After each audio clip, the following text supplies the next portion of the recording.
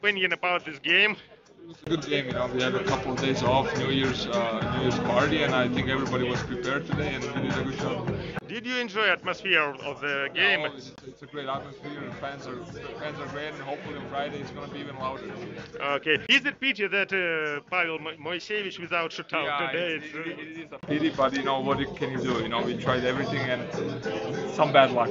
And some words to fans for your wishes about New Year. Well, Happy New Year, fans. I hope I see you all on Friday again. Thank you so much.